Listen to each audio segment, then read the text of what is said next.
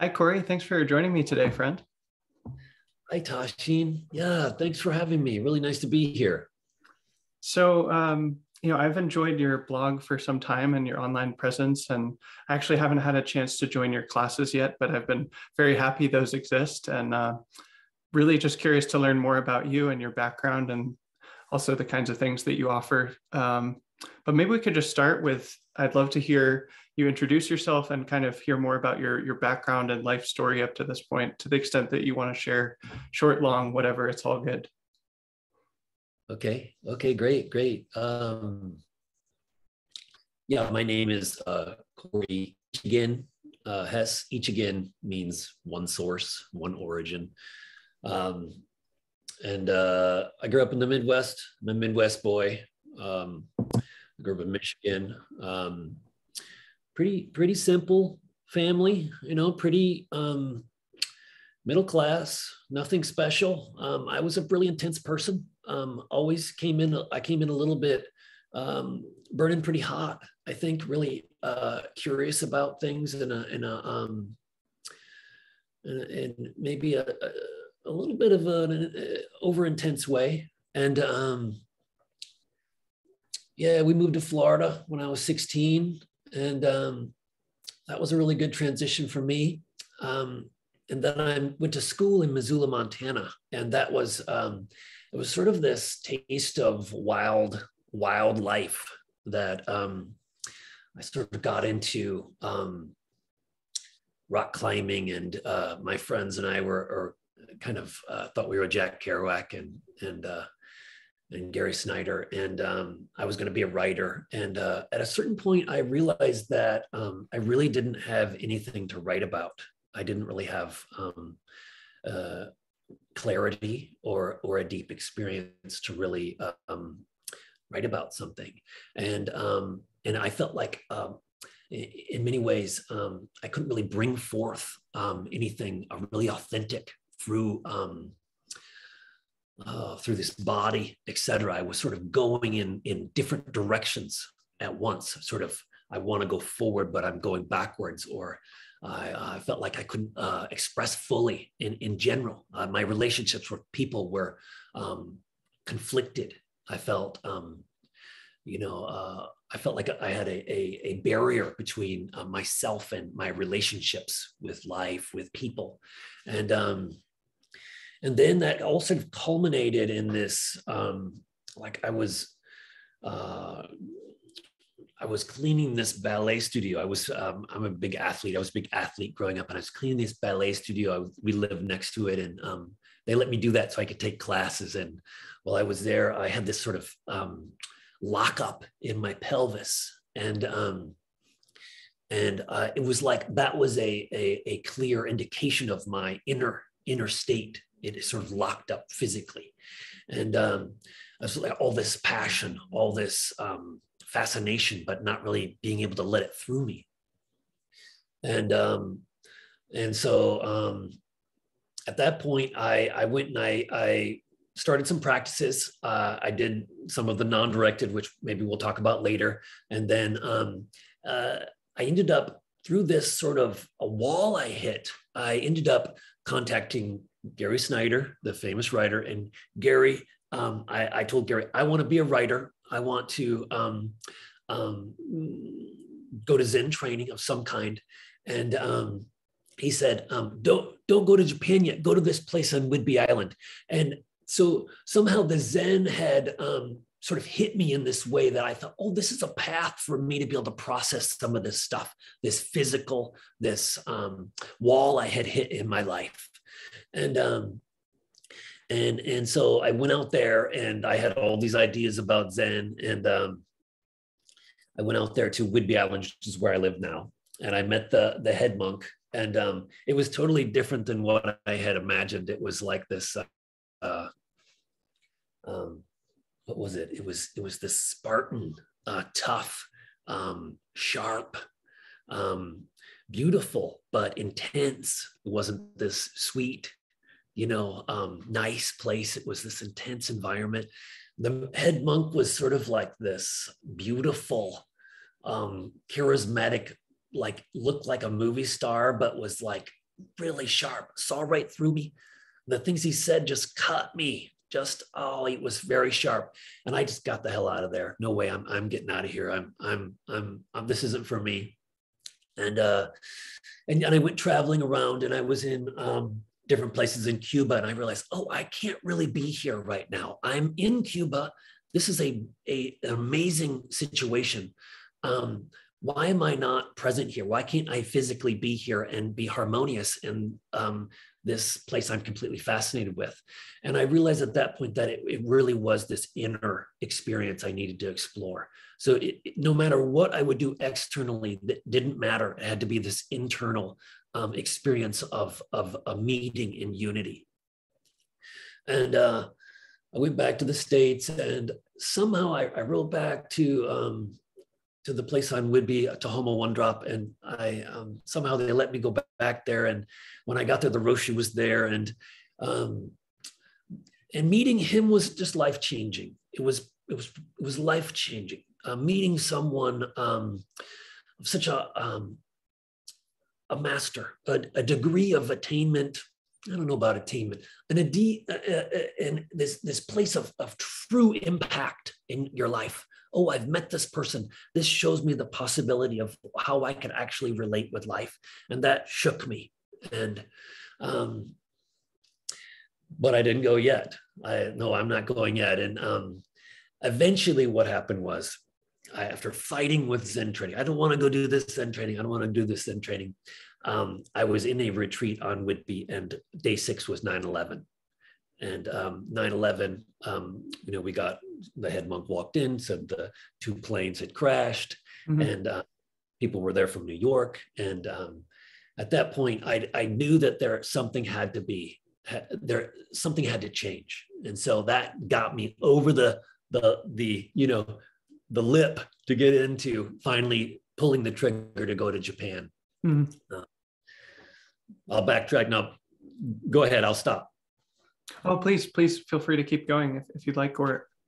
Yeah. So, I was a really intense guy. I had some real deep questions. This is in Zen, this is referred to as the great doubt. It's this question, this, not even question, it's this profound necessity to encounter life and meet it and open up to it. It's an idea. It's not something you can build. It's this, and through my training, over time, I saw, oh, it was really that the universe was trying to open me up the whole time. And so I went to Japan, and then I was on a conveyor belt of training with the Roshi. So, yeah. You described yourself as a child before any of the exposure to Zen as being kind of intense. What exactly was that like for you? I think, kids are so open. I have 3 daughters. They're, they're it.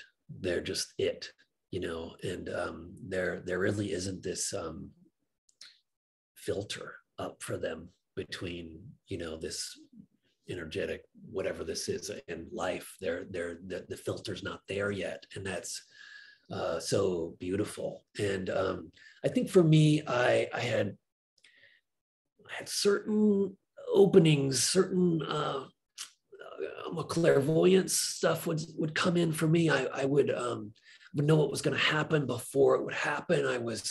I could kind of read people in this profound way. I ended up having some experiences with sports that showed me deeper realities were sort of just right there below the surface of and I didn't really find anyone around me who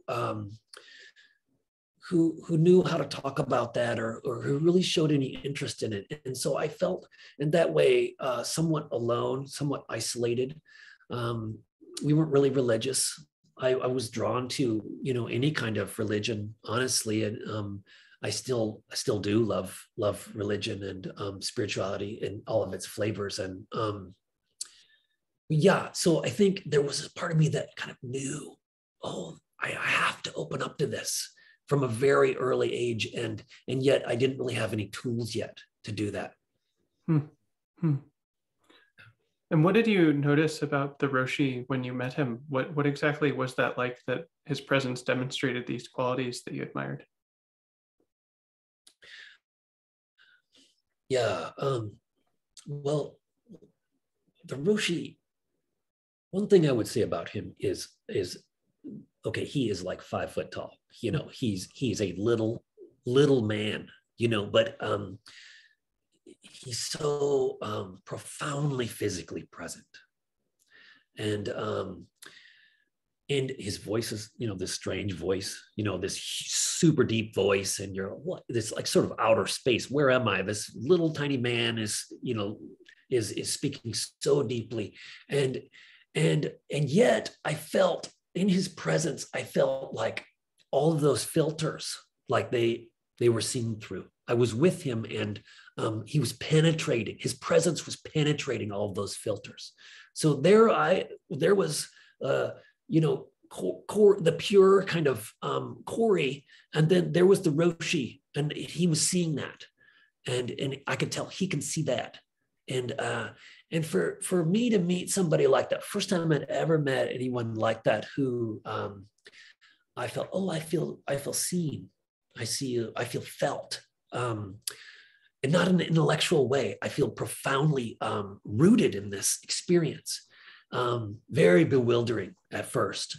And so I said, you know, why, he kind of knew I was like a, you know, I was a species he could understand, you know, kind of a wild animal like him. And so he kind of, you know, he could see, okay, this guy, he's a potential Sogenji person. And I said, well, why would somebody like me go to Japan, you know, and train with you?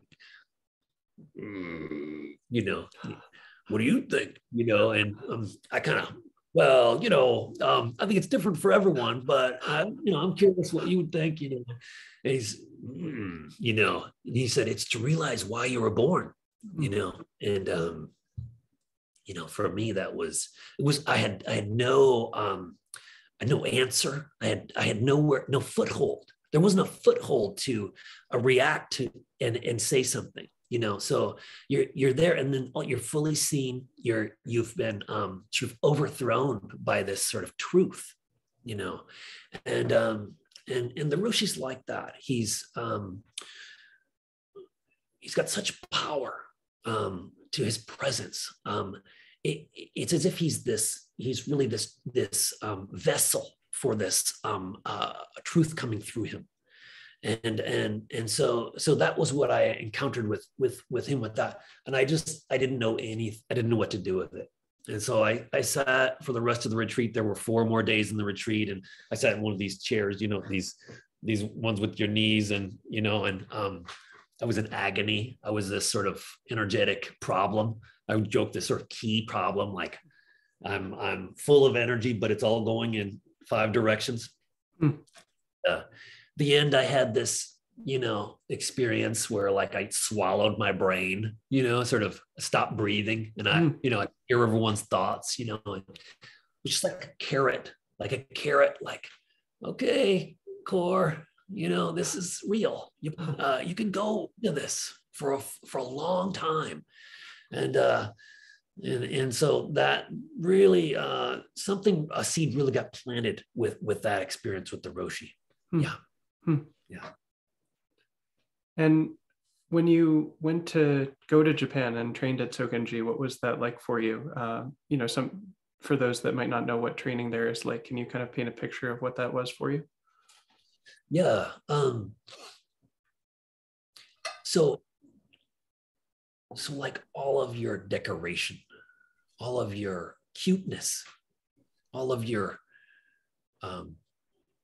all the things that you're good at, that all the skills you use to move through the world, you know, that I'm really smart. I'm the smartest one in the room all the time, you know. That doesn't matter there. You're there, and you shave your head, you wear these old clothes, and you get up at 3:20, 3:30. Your whole day is this choreography of physical dance of you're walking here, you're sitting, you're running, you're chopping, there's a choreography to it. And at first you really can't, you don't understand how to do that choreography. And so there are, strict meal times, obviously, strict sitting times, anywhere from 5 hours to 18 hours a day of sitting. You're seeing the Roshi in this individual meeting called Sanzen or Dokusan. Doku means single. And you see him, and that's the center of the life there. Like, you wake up and you go to the chant, and then you go see the Roshi. So you've been preparing since you saw him the night before. You've been preparing to see him in the morning. So your whole life is based around going to see him, and trying to bring your experience through. And he sees you very clearly, and he sees where you're caught. And he and the Roshi is this.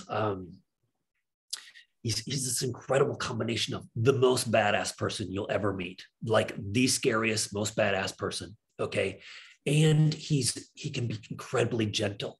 So he's so badass that you're not, that he doesn't have to be profoundly mean, right? He's just encouraging most of us at first. He's so powerful that he's just throwing energy at you, and you learn how to take that. You learn how to take that. So you go there, you're super insecure at first. And then over time, you learn how to fill up with this, learn how to fill up with that. And then he can be mean later, when you're ready. He can push those buttons when you're ready, but mostly he's actually grandmotherly. He's very supportive for you at first. So people think of Zen as being this harsh environment where you're just sort of suffering the whole time. Instead, you're filled up. You learn to be filled up by the life. I would say people at Sogenji are, they're like, they're wild artists, many of them. They're counterculture. They've been through some kind of wild experience that brings them there. They're burning hot in this strange way. And they've come to this from wherever, Denmark, India, Mexico, the States, Canada, all over Eastern Europe. They've come there to find someone to learn how to process some profound opening they've had. Often that's the experience there. I'm so full of energy, it's gonna kill me unless I figure it out. I'm gonna go work with this energy master who can help me open up to it. Mm-hmm. So very, and I think, Sogenji is not quite the level of the Sodo in Japan, where Sogenji has some leeway here and there. The Roshi has been, I think, very skillful at giving some room for Westerners to, dance a little bit with it. And so that was really profoundly helpful for me. I needed a little room to be able to explore there. And he's found, I think, a sweet spot with that. So yeah, the life is, it's very Spartan. You have these clothes on, you're sitting all the time, you're cold in the winter, you're basically living outside.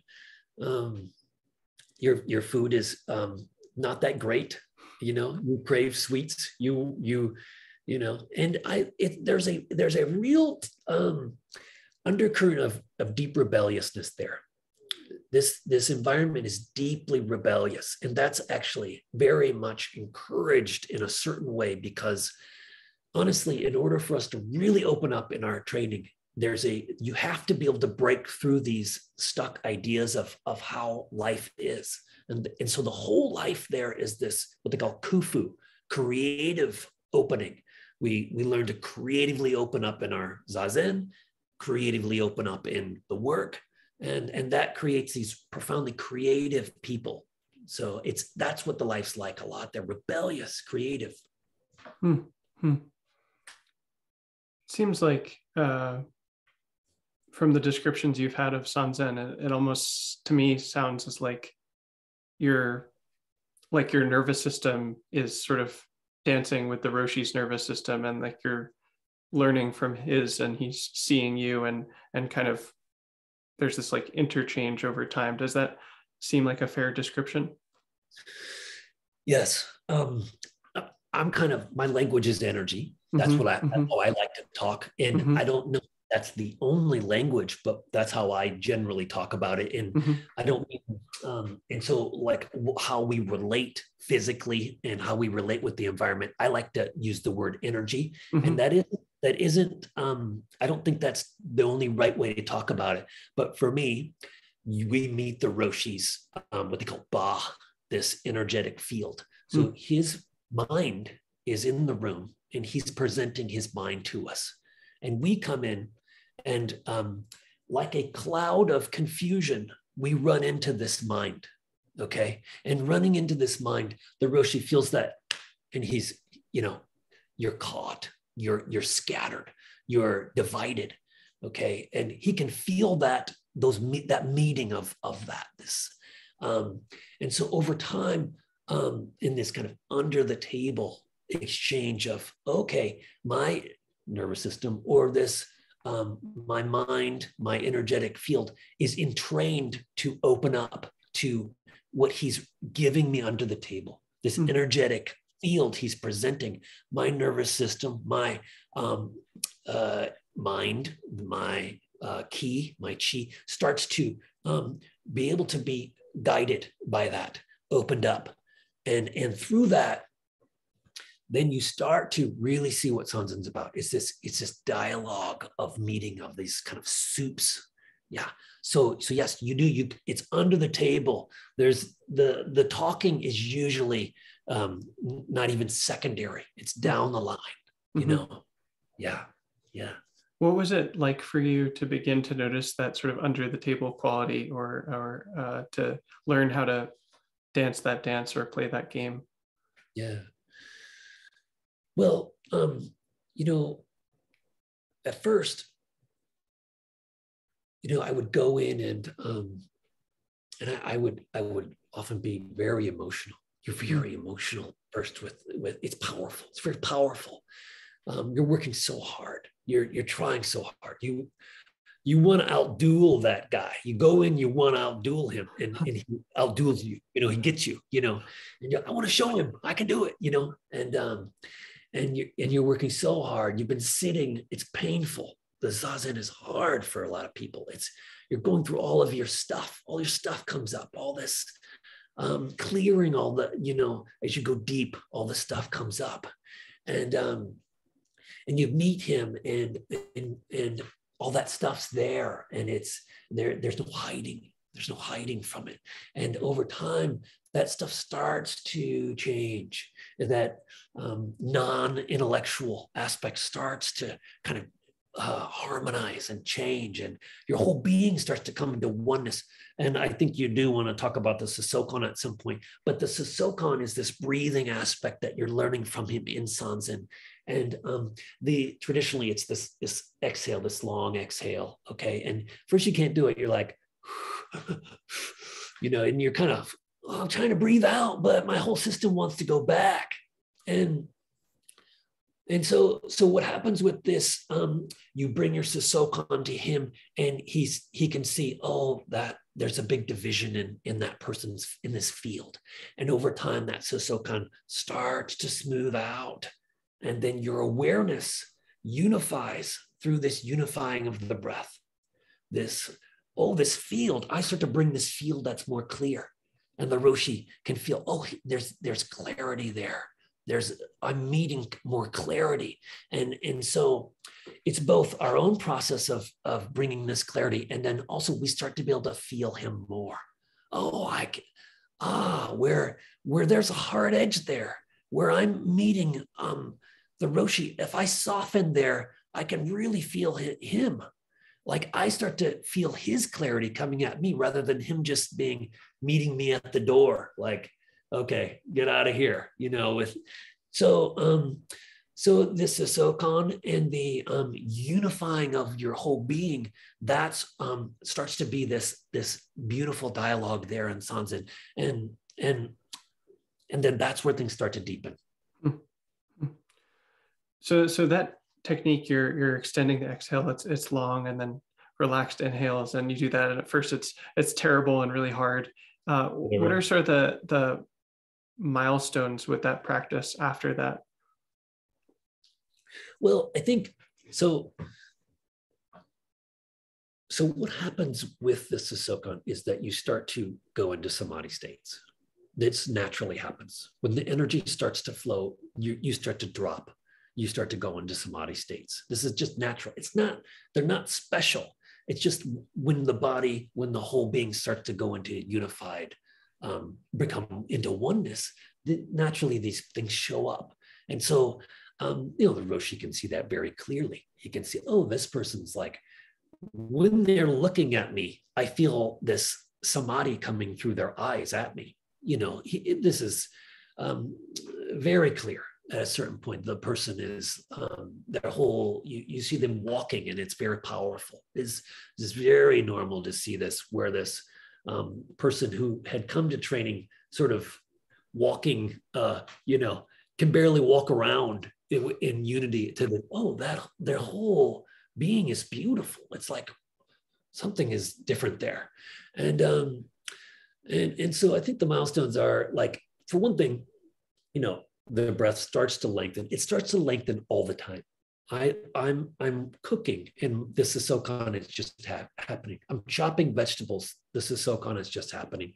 I'm sweeping, and the sussokan is happening. I focus on anything, and the sussokan is happening. The focus and the breath start to become one whole thing.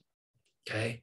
And we'll also say that, different things happen with the breath. And the tanden is a huge aspect of that. This lower dantian tanden, this tanden breath, this could take up a whole conversation, but the tanden is a huge part of this sussokan. As the tanden develops, the breath develops. The extension starts to happen as the body fills up through the belly, through the lower dantian. So the tanden is this innate unifying aspect that you sort of just learn to catch a ride on and use in the training, rather than this stereotype of kind of force idea that people have about the tanden or about sussokan. It's not that. They're the actual sussokan, the way they described it, is descriptive of the internal process that starts to happen. The breath lengthens on its own, starts to happen. Yeah. And I want to ask you about your experience working on Mu, and what point did the Roshi switch you from doing sussokan to working on Mu? I was a long time on sussokan. Mm-hmm. I was 2 years. Mm-hmm. 2 years on sussokan. Mm-hmm. You hear about people, they get koan, you get your koan the first week. This is not the style. This is sussokan. People could do sussokan training forever. It's not like, well, you kind of get that. That's the beginner phase, and then you jump onto the real stuff. Not at all. At all. So, so I was there like 2 years. I was there 2 years on sussokan, and that's like sitting, a lot every day. Sanzen every day for 2 years. Maybe 340 sanzens a year, of days a year. So that's twice a day of that's a lot of sanzens. So that just shows how profound that sussokan really is. It's, so 2 years. And then I got onto Mu, and the Mu koan, which everyone I'm sure knows. Maybe you could say just a little about it in case people haven't. It would be useful. Well, a monk asked Master Joshu, does the dog have Buddha nature? And Joshu replied, Mu. And like right now, any intellectual idea you just had about that, anyone who's listening, that's wrong. Like any intellectual concept that you just put on that is like the opposite of what we're talking about. And And so the mu koan is this unifying samadhi unifying tool. So just as the sussokan took us deep into the samadhi, the mu is this tool that takes us further into this unification, this energetic unification process. So you're doing the mu, you're doing the mu, you're doing the mu. It isn't like yes, no. Mu is like technically no, but that's like not it at all. But so you're doing this mu all day, mu, mu. It's in your head, in this mu, mu. And you're like, well, oh, the mu. I don't know what I'm supposed to be doing. I just do this mu, I do this mu. And then I get exhausted and then I can, whatever, do whatever I want to do, and then over time, as it sort of develops through the body, this mu process, then you're there and you hear a bird cry and it comes out mu, or you're eating and you're like you pick up your hand and it's mu, like your movement is mu. You're there with someone and you accidentally mu comes out. You're sleeping and you're dreaming mu. You start to be able to see the mu. It starts to develop around you. Oh, that's mu. I can see it. Like this is a full-on energetic transformation process. And so it's a unification. It's a way to bring the whole system, everything into this unification. And then at a certain point, traditionally with the mu koan, someone hits a profound breakthrough. It's as if they have gone to this place of the cells have transformed, have met reality, and then truly meeting reality, touching this great life energy, there's an explosion of opening. And that's often what happens with the mu koan. And that was my experience, was feeling down to every fiber and then touching like the main line and then opening, like the bucket shatters. Like this isn't an idea, it's a real felt sense experience of opening up to everything. Mm-hmm. Yeah. Yeah. And maybe I want to come back to your experience of that, but just to ask a couple of clarifying questions first. My sense is that there are like several of these sort of equivalent koans that are sort of like initial or breakthrough koans, and mu is one of them. Is that correct? Yeah. Although, I don't really know that much about that, to be honest. Like I never did Hakuin's one hand. I never did that. I don't think I did. Maybe I did, but it wasn't, the mu was like, that was it.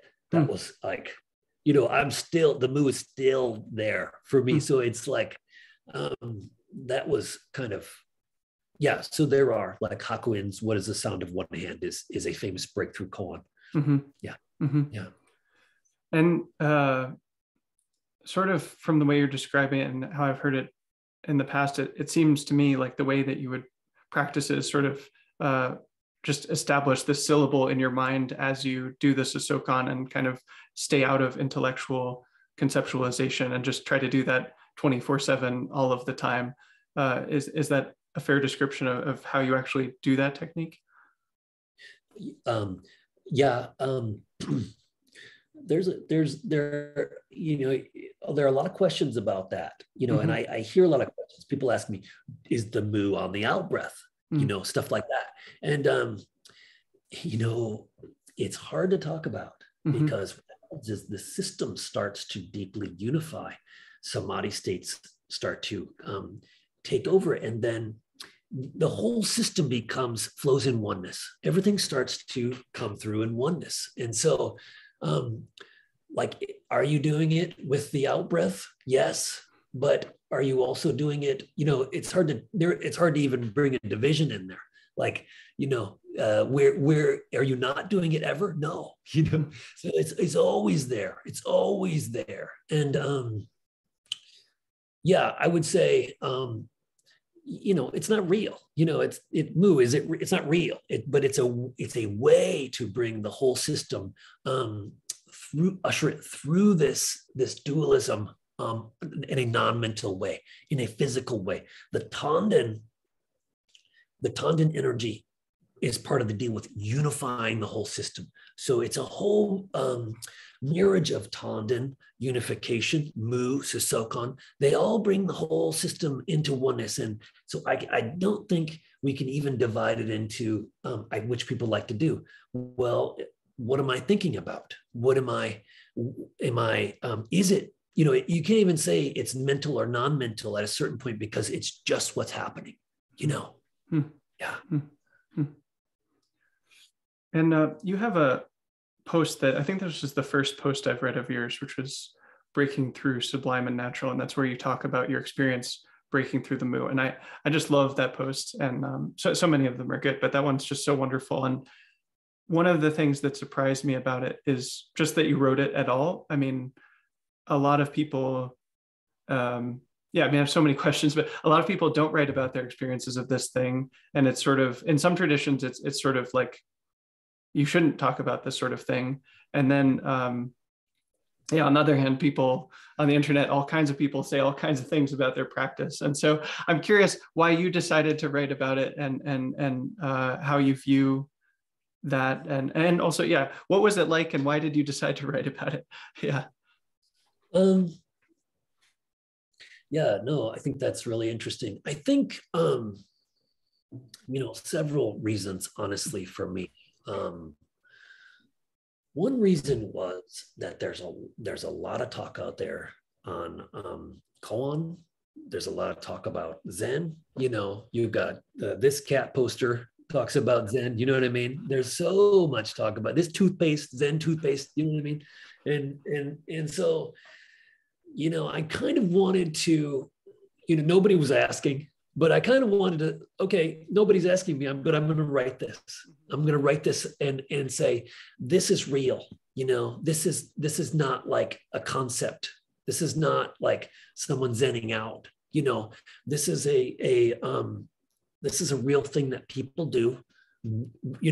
Dudes like me who, are like normal guys, intense, but normal guys can go and they can have a profound, life-changing training. And so I know what you mean about, like, I'm sure there are people like, why did you write that? And I get that, but I think it was maybe just to add to the conversation. There's enough fluff out there that I wanted to bring, okay, this is real. This is real. What happens here? Also, I would say just to say a little bit about my blog. When you, I think after these big experiences or after training, I think that you've gone through something which needs expressing, needs to be coming through, and you're sort of you've become this creative being, and also there's this need to be able to try to offer yourself out to people. Like you've seen something, you're so indebted to this experience, to, for me, the Buddha, or even just the universe. I felt such a great need to be able to try to offer myself to be helpful. And that's a little messy. It's a little bit messy for a while. And that's part of why the integration process of, like, you don't go teach after you've had a big experience. You take a while, because it's a messy process of learning how to actually present yourself. And for me, the blog was partly a way for me to creatively explore how to put myself out there. And like, I tried for a while, like, well, I'll be the next, guy on YouTube giving talks, and it felt awful. It felt awful. And so it felt like, well, I'm causing karma here. I'm creating problems, And so through the writing, for a few years, I really had to be like, okay, is this dripping with essence? Is this real? And so I would feel that, and then, okay, I can put this out. And so that was a way for me to clarify my whole experience outwardly. It was a tool to clarify it and to put it out. And so that was what the blog really has been about, is bringing that. If it's not true, it's, it's kind of in my drafts, I delete it, Definitely. so how can I really bring something that feels real? And so that's part of what the experience has been like for me with the blog. And writing the moo one, yeah, I think I just wanted it to be part of the conversation,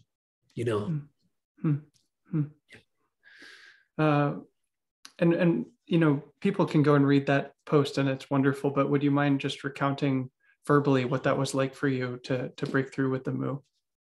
Yeah.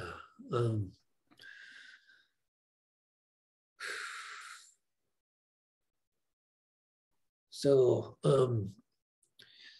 yeah, after I was on the moo koan for about a year, and that was yeah. So in training, there are all these ideas like, I'm gonna stay up all night. I'm gonna just stay up all night every night until I break through. I'm gonna go for it. I'm gonna do it.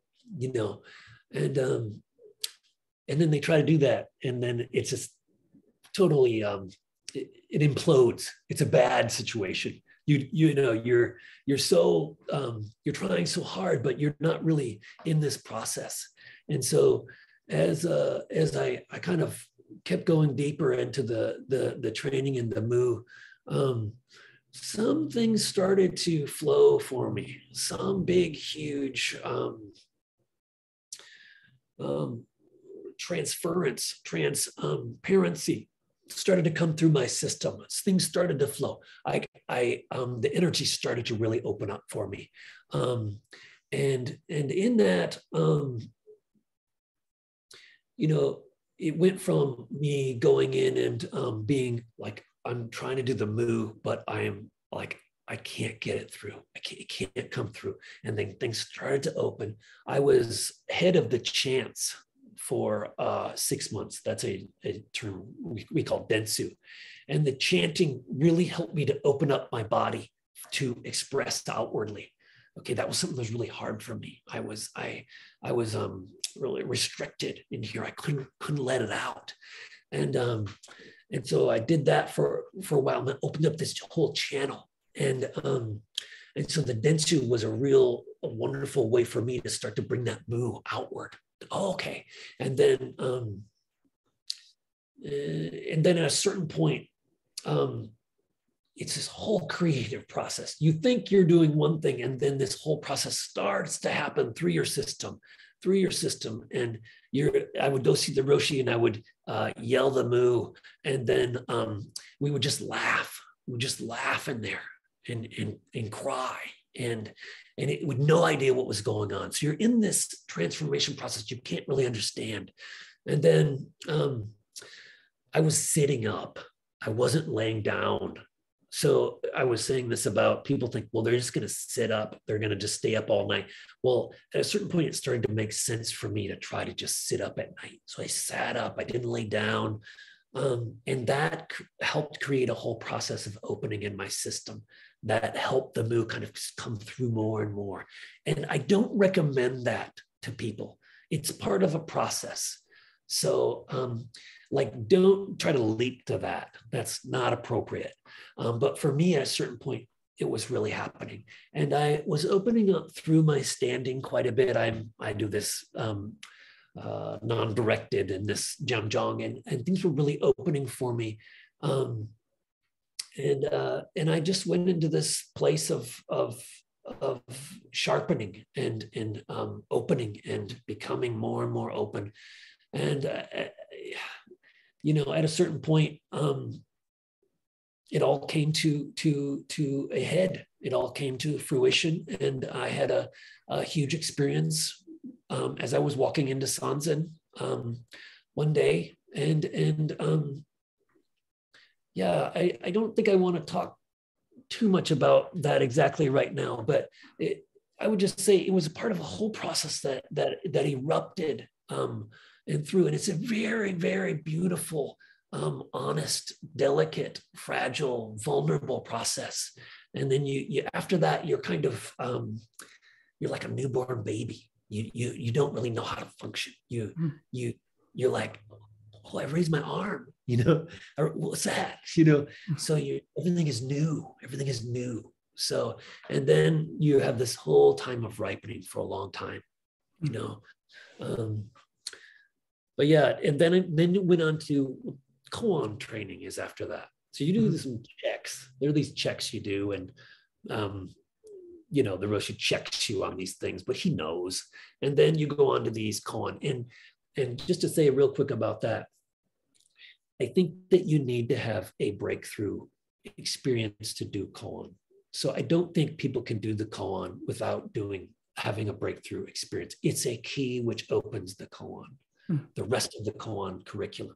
So jumping into koan training or kind of working on koans before you've had that, I think it's usually intellectual. That's my feeling about it. Mm-hmm. That makes sense. Yeah. What was the role of the standing and the non-directed standing in bringing that about for you? Like, what? Tell me about your experience with those things and what those were like for you. So going back to my early time with Zazen, Zazen is, it's this real testing ground. You sit down, you're there, and you're trying to do this thing, and you can't. Or sometimes you can really open up. Sometimes you can breathe. Often you can't. Often you're just there, having no idea what to do, or things open up sometimes. Like, whoa, I really felt something there, And then the next time you sit, and you're like, I just feel like I'm locked up, or I'm confused, or there's this place that's just totally rigid in my system I can't process. You don't have the tools to feel what's going on. And so I think Zazen takes a couple years. It takes a couple years to actually learn how to do it. And like doing it a lot, and for me, I had two practices. I had one called Zhan Zhuang, which is with Z's, okay? And I learned that from another monk at the monastery named Peter Skogard. And Peter's a teacher in Denmark, Copenhagen, and if anybody's there, you should go meet Peter Daiko. So I learned that from him. And what the ZZ is, what the Zhan Zhuang is in our context of our my Zen meditation context, for me, what it was is it's a way to align the body, a way to feel this inner momentum of energy through the body, and learn how to also feel where we're stuck and release those stuck places. Like a kinked hose, the ZZ. So you stand in these, you stand in these poses, okay? And you think, well, I can do that. And you do it for 5 minutes, and then you start, okay, I'm getting tired, or this is starting to be uncomfortable. And so at that point, those normally you're using these muscles maybe inappropriately. And at that point, we have to relax, and then the body starts to organize itself from the inside out. The energy starts to flow from the inside out as you relax, and then you can hold your arms up. You can stand there in these difficult postures. And so the ZZ is, it's a way that creates friction in the system, where you then have to encounter and learn how to open up these stuck places, energetic, physical. And so this inner sophistication starts to happen, okay? This momentum starts to happen through the system. And that momentum also butts up against these stuck places, and like knocking on the door, it shows, oh, okay, that helps me to open them. That knocking against that helps them to open. So it's sort of a structured. It's clear you're supposed to do it this way. You're supposed to stand this way. Your posture is supposed to look like this. So in that way, it was very structured for me, very, very good, very helpful. And then the opposite, not opposite, but the other side of that for me was I did this practice called non-directed body movement.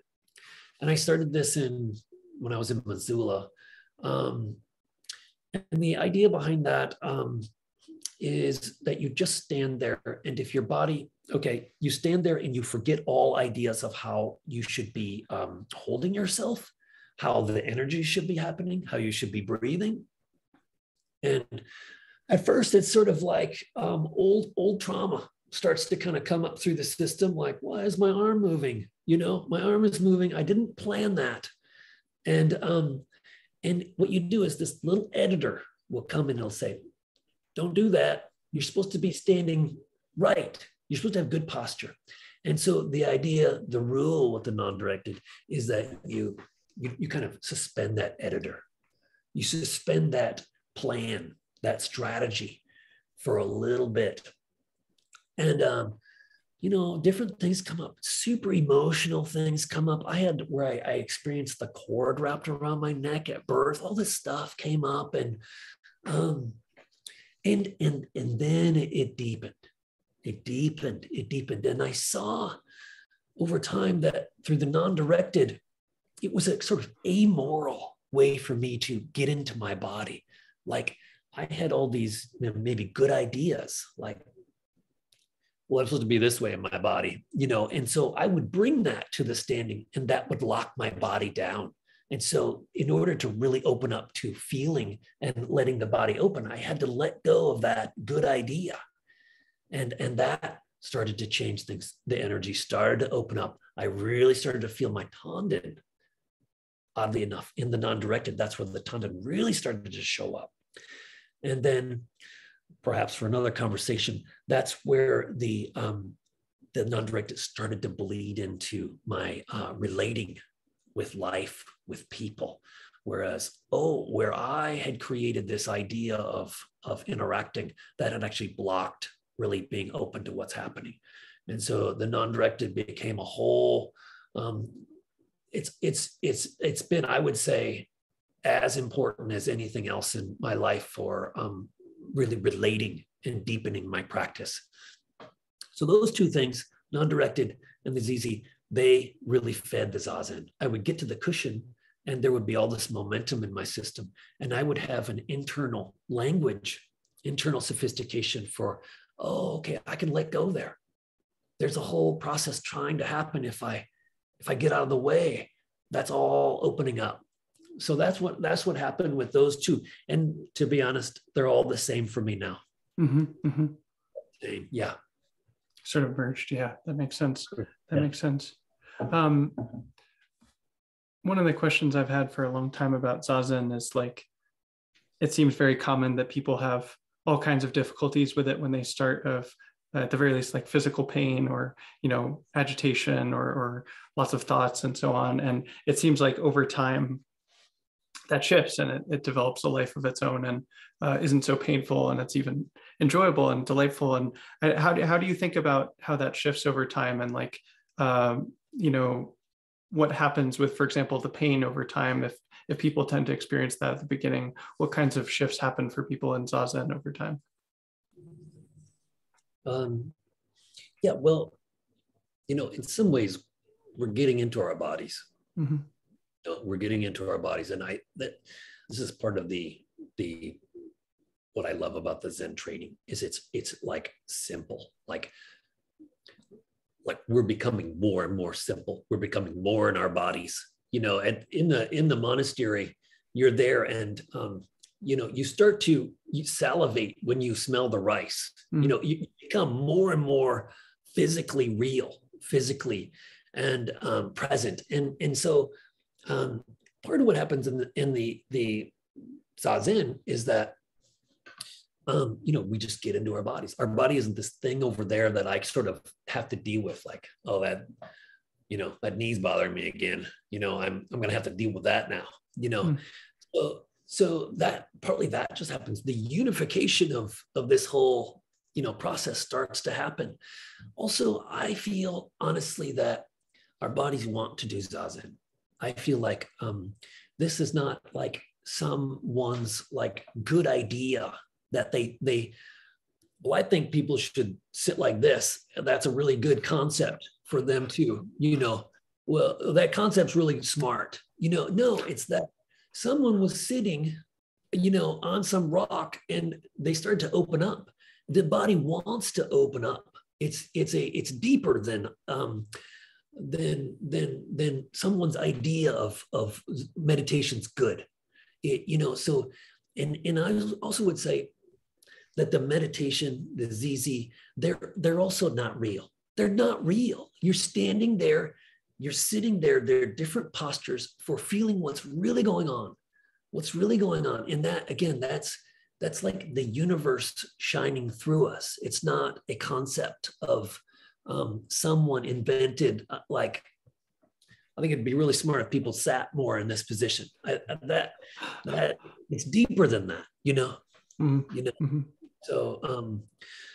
So I think people start to, because that's naturally what our bodies want to open up, and in that these positions, they're really good ones to open up to the universe and what's trying to happen all the time. Mm-hmm. And we're in pain at first because, and people have pain throughout, but we're in pain, especially at first because we, again, we're divided. We're part of us is trying to go forward, part of us is trying to go back, and that creates a pressure cooker situation. And so part of what people do in Zazen is they start to get everything. I joke, that we're like a cart with horses and, 10 horses, and some of those horses are going back and sideways and up and down, and over time, all the horses sort of, okay, they're going in one direction and the whole system feels harmonious, and so that's part of what happens, Mm-hmm. So it seems like that unification, maybe not that there wouldn't be pain ever or something, but that it would sort of diminish the pain that comes from being in different directions. I think so. Yeah. I think so. Yeah. Yeah. And it sounds like you're saying as well that the Zazen and ZZ, or the chanting, or the non-directed body movement, all of these things are just sort of occasions to open up to the same process. Yeah, that's Mm-hmm. what I think. Mm-hmm. Yeah, that makes sense. Yeah, yeah, I mean, I feel that the universe does Zazen. I feel like the universe does the ZZ. I feel, and I think at a certain point, it just became clear to me that, there's something bigger going on, and my job is to, let that through and and that's what actually helps people too. So. Makes sense. Is there, I'm sort of torn because I'm curious to hear more about the koan training past Mu, but also you're like, yeah, if you hadn't had that breakthrough, it's not so useful. But feel free to say no, not too much to say about that. But is there anything you would like to say about what the koan training was like for you?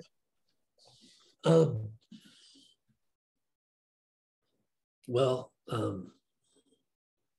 yeah, I can talk a little bit about it, just for fun. Mm-hmm. We really are sort of, for me, when I went through that, and then I was working with the koan, like, really are kind of living in this magical realm. And I started to be able to, you get a koan from a master, maybe Gosa Hoen or something, and there I started to, you get into the koan, and there's Gosa Hoen. I'm interacting with Gosa Hoen. Gosa Hoen is there, and the process of the koan brings you into being able to be opened by Gosa Hoen's consciousness, and so then you open up to that, and eventually, after being wrong, a bunch, you go in, and the Roshi sees it. Actually, Gosa Hoen is walking in the door. You become Gosa Hoen, and you walk in, and the Roshi sees, oh, that's Gosa Hoen. I can feel that, and so that's part of what I want to say about that that key is that in order to really connect with that, that aspect, in order to really become Gosohoan, you have to have gone through that opening. And then this magical realm is there that when then it's not magical as in, too out there, but it's right there. And so, but you have to have made that kind of leap through that to be able to connect with these different masters. Yeah, and so I like to say this, that with the Roshi, you learn how to go from a place of having no idea what's going on. Like, I have no idea what is going on right now with the Roshi, and yet I'm opening up to some kind of wisdom. Like, I'm here and something incredible, something beautiful is coming through this interaction with the Roshi. And you start to be able to learn how to open up to his state of mind. Okay, I've become the Roshi's state of mind. And that ability to bring this wisdom through not understanding, that then transfers to the koan. It's like, oh, I have no idea what's going on. And there's a skill that starts to develop and ripen through not knowing what's going on, but this wisdom starts to come through. And that's very unique. It's very interesting, very foreign to, I think, most of how we want to figure everything out. And the real Zen training, it's about you start to, oh, this wisdom is coming through if I connect with this unknown. And so that's part of what happens with the koan. You have no idea what's going on, and you have to go into that, and then something comes through that's this wisdom bubbles up through that. And then there's also the capping phrases, which I would say they're further. You go further into that, which is a whole conversation too. Mm-hmm. But yeah, the koan training is magical, very magical. It's not intellectual at all, and I'm trying to hammer that through to the listeners. Yeah, right. One of the things that's struck me about the way you're describing this, and also through your blog, is I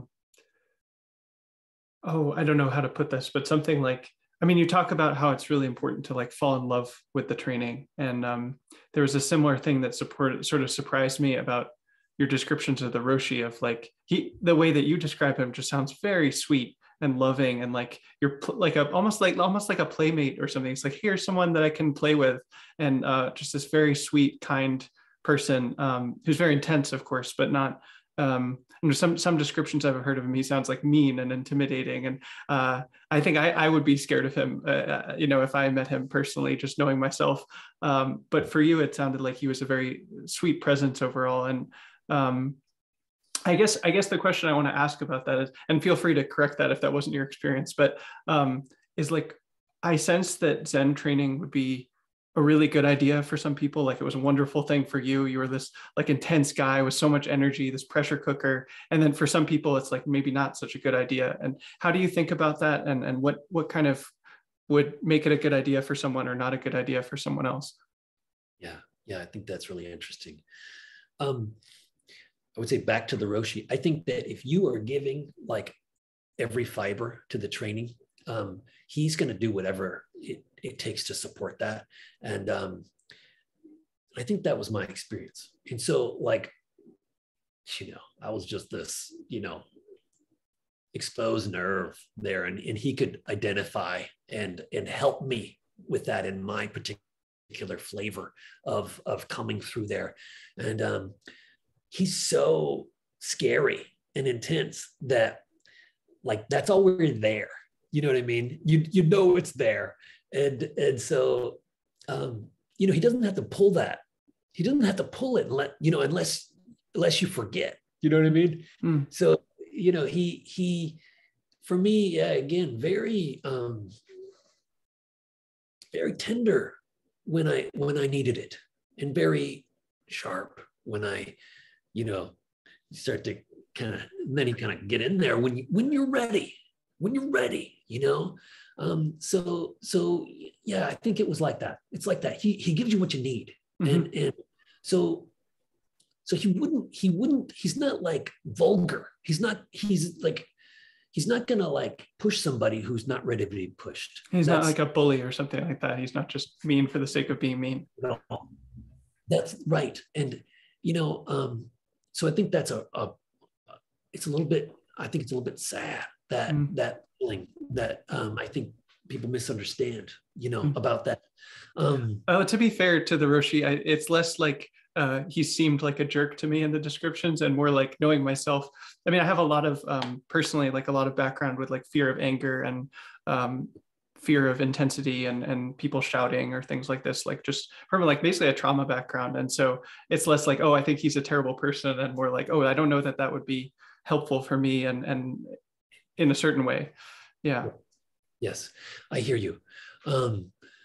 Yeah. And okay, I would not recommend Zen training to anyone. Don't do it. Good answer. Yeah. It's do it because you have to. Do it because like this is it. I've got to go do it. It's don't go because it's a good idea. That's a really bad idea. Don't do that. And I would say anybody who's got like any kind of maybe they've had some little bit of mental breakdown or some kind of challenge, I would never recommend that they go, because this is an environment of super intensity. And I think that I've been very careful about that. I would never recommend that anyone go who's maybe any schizophrenic, something like that. I would always never go, because it's an environment that can actually push that if the person doesn't quite understand the environment there. It's designed to be a place of where people can throw their whole lives into it and live their life on the line. If there's this part of them that's pretty maybe I was about on the edge of the person that should go there. I was a very sensitive, very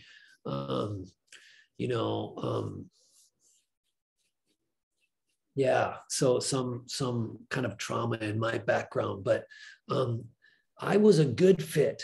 But I would never recommend someone to go who is maybe on the edge in that way. I would be careful with that. So yeah, I think that's my feeling about that. And on the other hand, I also feel like you got to connect with the teacher. You got to connect with the teacher. And for me, like if that was the used car salesman down here who was like the guy or the person, and they knew it, I think that maybe that's what it should be, or the Sufi or the Christian mystic or Tibetan or whatever. That I think that finding the teacher is what really matters. Like, oh, I connect with that person, and I definitely don't think that everyone should go to a monastery like that and do training. Yeah.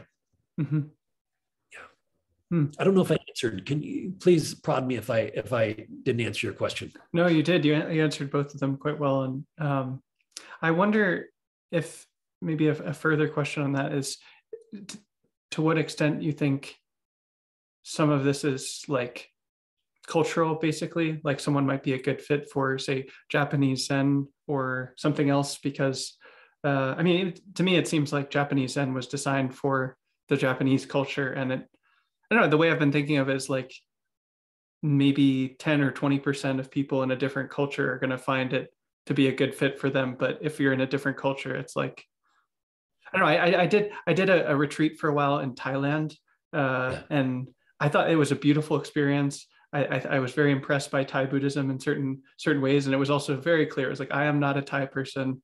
This is not a tradition that resonates for me. The teacher didn't speak to me. I'm sure they were a wonderful, wise person, but it was like, yeah, this is a totally different foreign culture for me. I mean, I was, a millennial Yeah. teenager from the suburbs in America, which is, a whole culture of its own with its strengths and weaknesses, and it's different. So do you think there's a cultural dimension to these things?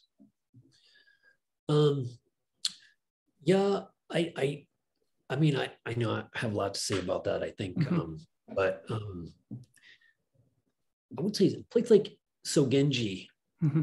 is a sort of a bridge to some of that, Mm-hmm. because it's not the Japanese Sodo. Like, I had friends who went to the Japanese Sodo, and that is like high Japanese society. That's like the most Japanese society of, you know what I mean?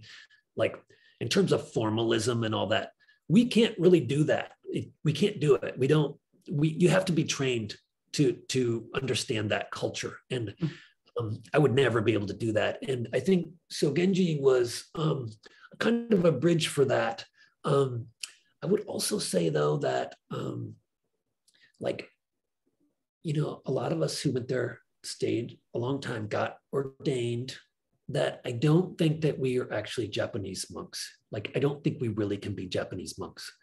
And so I do feel like there, as it comes to, as it spreads to different places, I do feel like it will have to change and make sense in our home, ground. I think that's going to take a long time. And I hope that it really comes, because I feel like the essence of the Japanese training is so profoundly deep, and for it to really translate, I think it's going to take a long time. I don't know that it's quite arrived yet, and that it's got to change. Like, for instance, just to say, like, I don't think I've got the book here, but in the capping phrases for koan, you do this capping phrase, you take in a poem, and they're all these Chinese poems, and we don't have any clue what that's about. So it hasn't really, we don't really understand it, but the real Japanese monks have kind of grown up in some of that. And so for us, at a certain point, those capping phrases will have to be about, like, Paul Bunyan. You know what I mean? They'll have to be about, whatever, George O'Keeffe or something. You know what I mean? Mm-hmm. So for it to really get here, it's going to have to be on our ground and make sense for us as wherever we're living, Westerners or whatever. I'm a little afraid that it won't quite make it. It's going to take a long time, and that that maybe that real essence of it is, I'm hoping it makes it. Mm-hmm. Yeah. Mm-hmm. Who knows if, like, the monastic stuff will really work here either.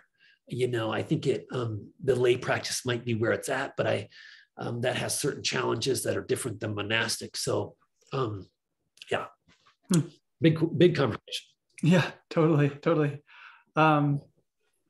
So I feel like we've sort of, with your life, we've gotten up to, like, the koan training basically, and I'd be curious to hear about the transition sort of out of monastic life, and in particular, you talked earlier about having this sense of almost like obligation to give back and be of service and to be of benefit to people, and it seems like you've really stepped into that you have all these different services that you offer, and I want to talk about those. But what was the kind of transition there in your life, and out of the monastery and into kind of a more lay life?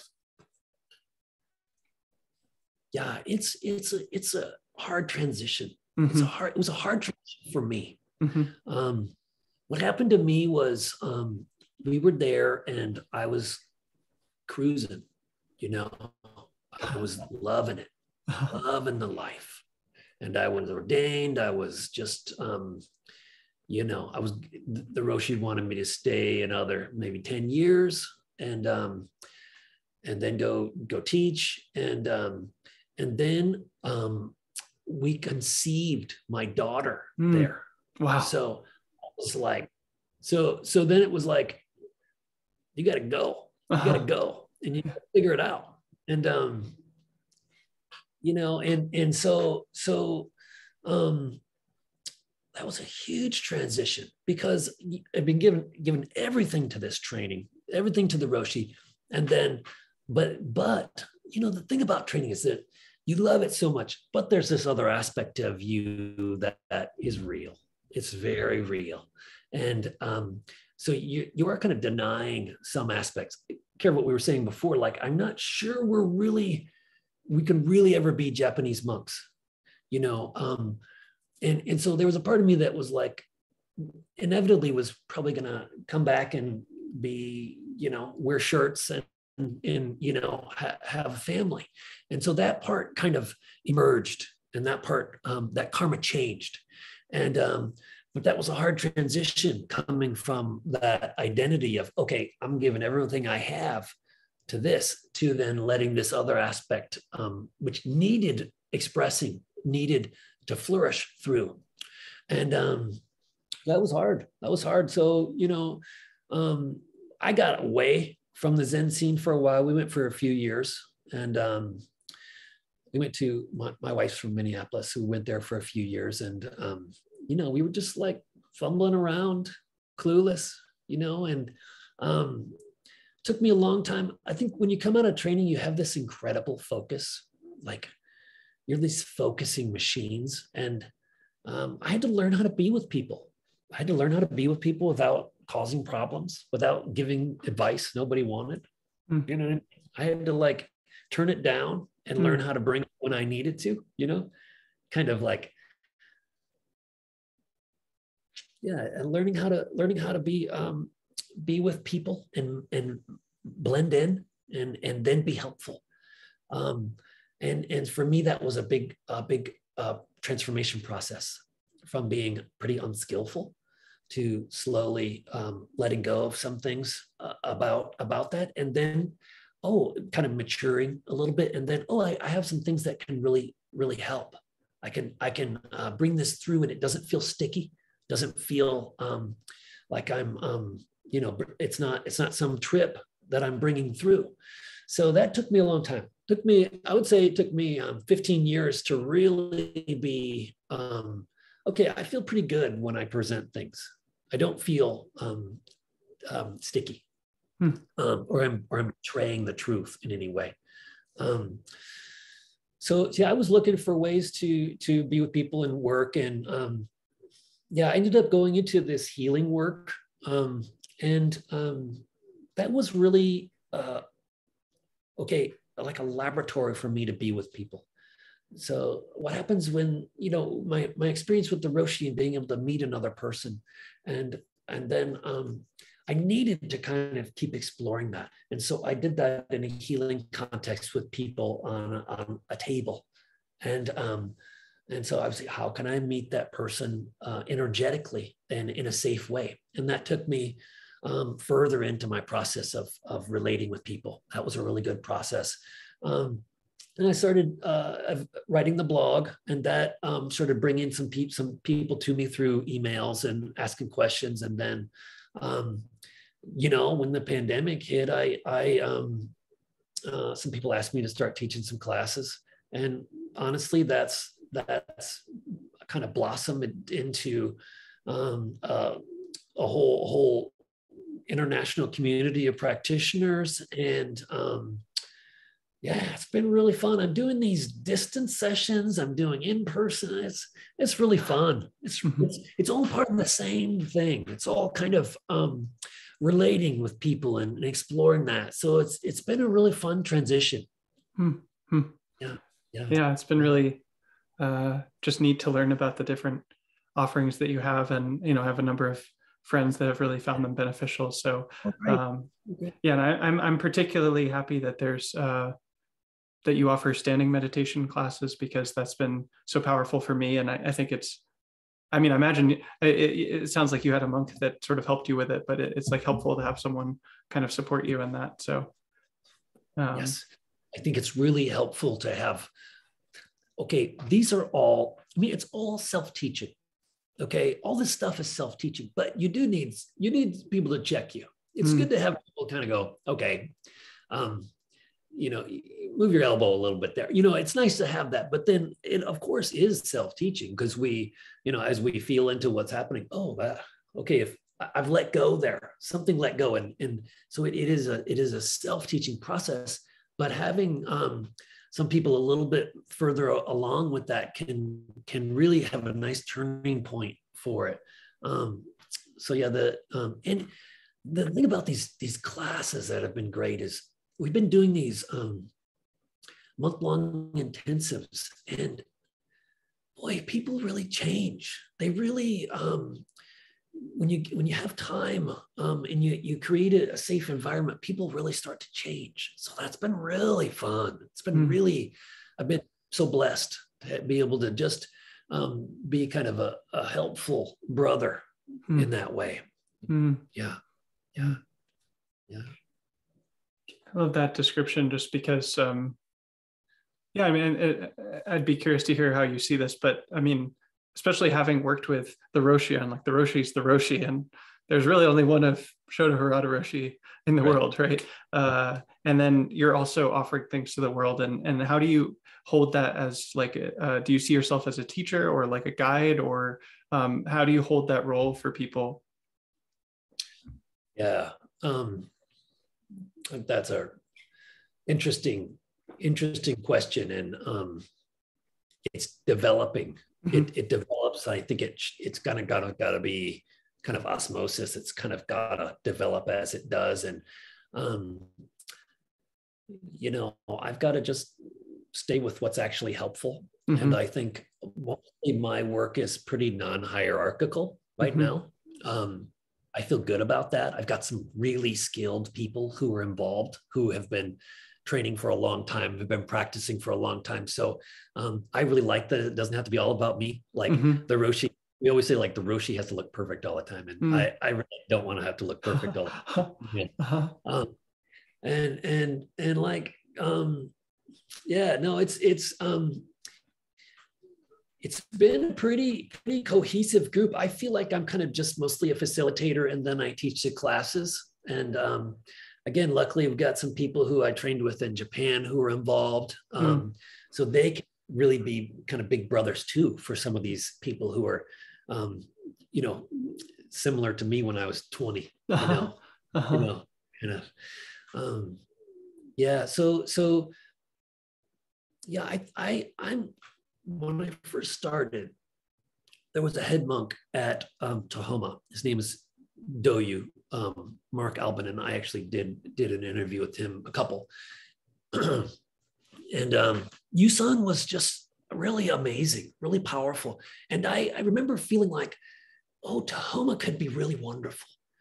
Like one day Tahoma could be this place where people could come and heal and do their practice, and it could maybe be better than Sogenji. So I think I'm not sure, but that was my feeling about it. And so like a place of healing and a place of training, I'm not sure how it will develop, but I remember feeling that like in the States, maybe it'll be a little bit different, could even be better for us if, done in a certain way.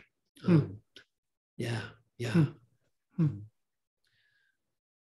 Sogenji is a certain animal, and it's so powerful. It's so powerful, but I don't know. We'll see how it all works here, Sure. Yeah. And these things take decades and centuries too. They do. Yeah. Okay. Can you tell me about the different offerings that you currently have, and what they are, and how people might work with you? Yeah.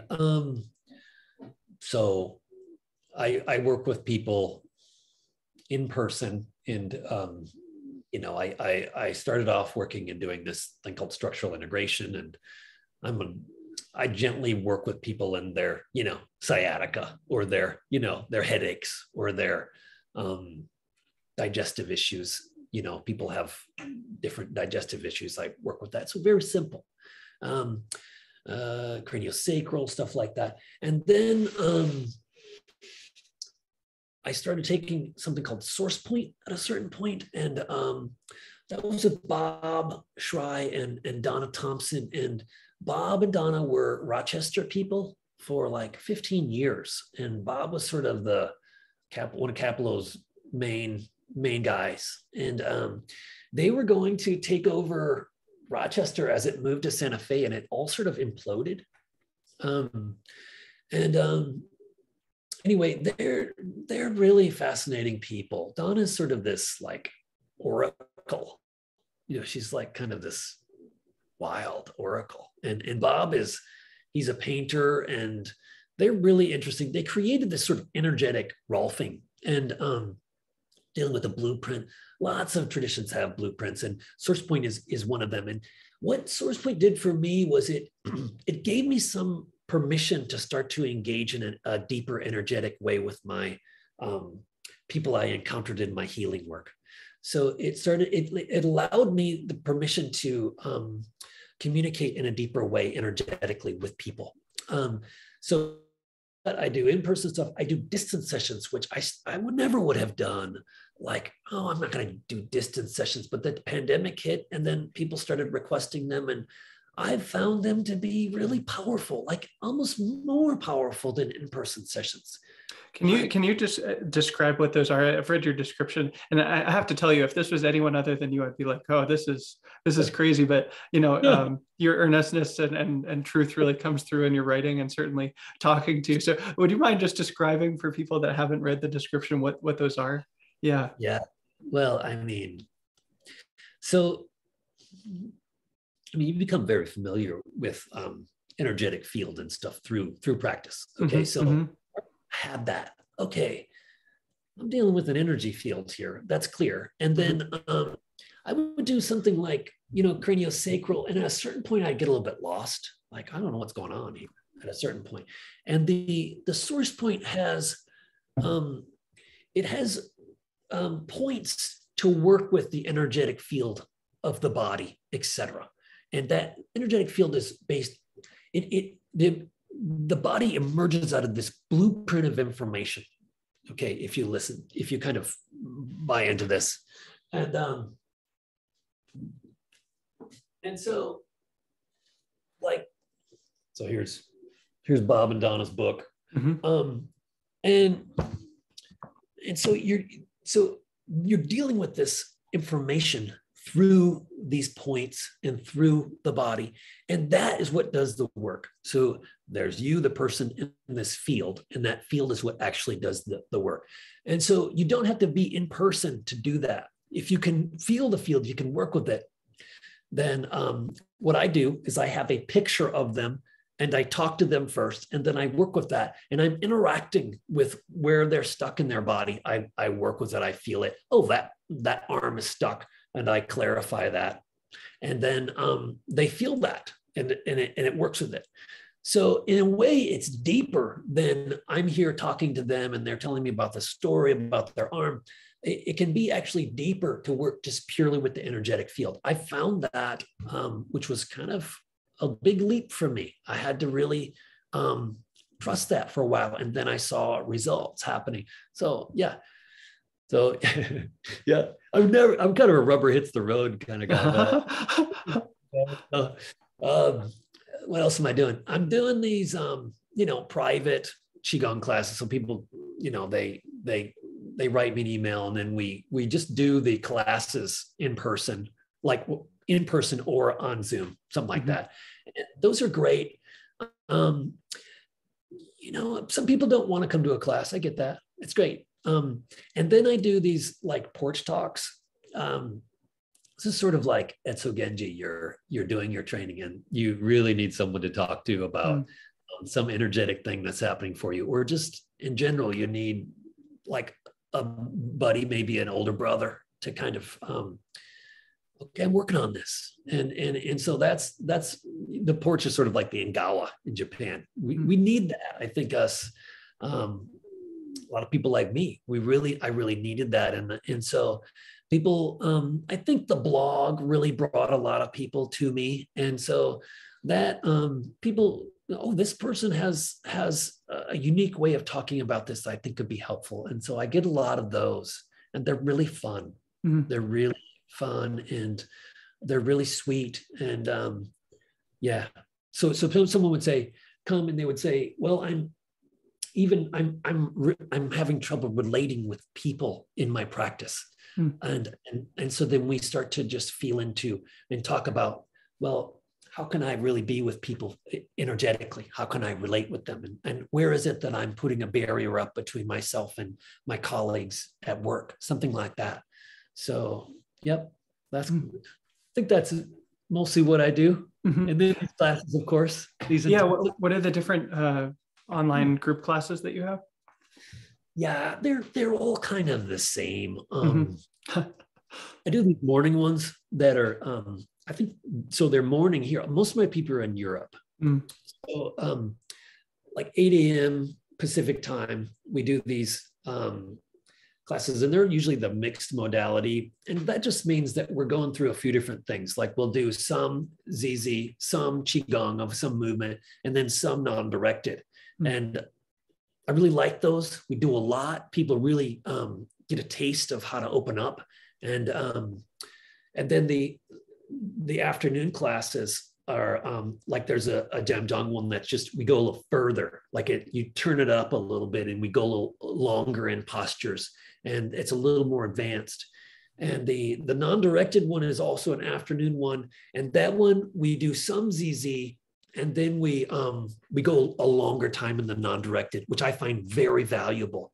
And I don't recommend that one to everyone to start because it's a little bit strange for people often to stand without any agenda for 35 minutes, something like that. But that's what they are.